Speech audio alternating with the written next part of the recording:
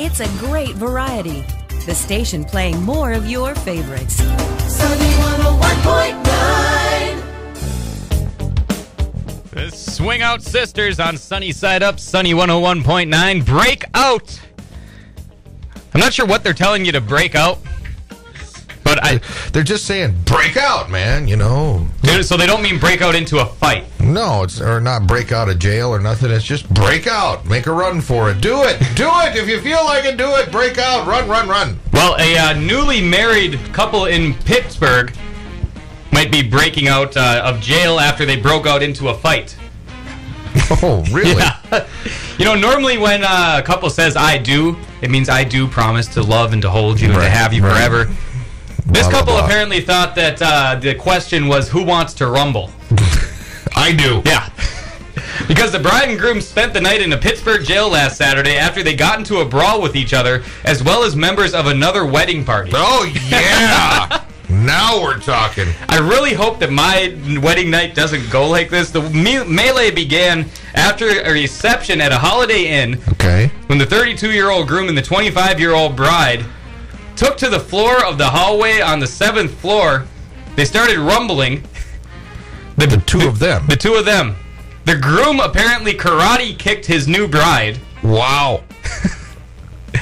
Apparently he was watching Missing in Action. But why? It doesn't say here why they started fighting in the first place. Okay, this was after the reception. This was after the reception, correct. Alcohol may have been a factor. Could in the have been. incident. When a pair of guests attending another wedding in the hotel tried to come to the bride's aid after the groom karate kicked her, she responded by attacking them. Oh, boy. Don't you worry about our business now. The fight shifted to the elevator and then the lobby. Now, can you see this one? I can see, the elevator coming to the floor. There's like a big rumble going on, a dust cloud, basically, where you just see fists and legs poking out of it. Right. And then they get in the elevator and they're just standing there. And then they get out.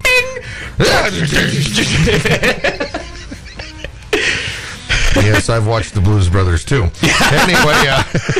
the fight then shifted into the lobby. The lobby of the hotel, where the newlywed couple decided that they were a team after all, and they decided to toss potted plants at the two guests who attempted to intervene.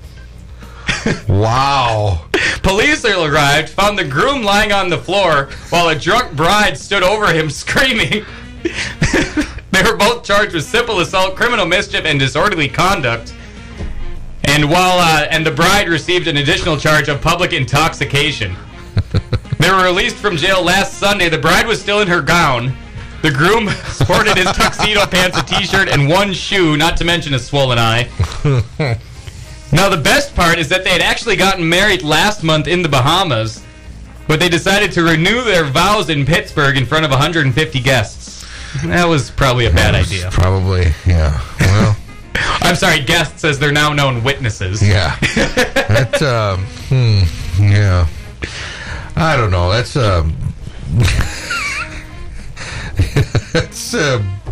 it doesn't tell you why, huh? No, it doesn't say at all why it broke out, but those would be some interesting wedding photos. Normally you just have the matte photos with a little soft border around it. Right. I'd rather see the mug shots in the wedding album. Oh, it was a great night, wasn't it, honey? Yes, but my jaw is still iron shut.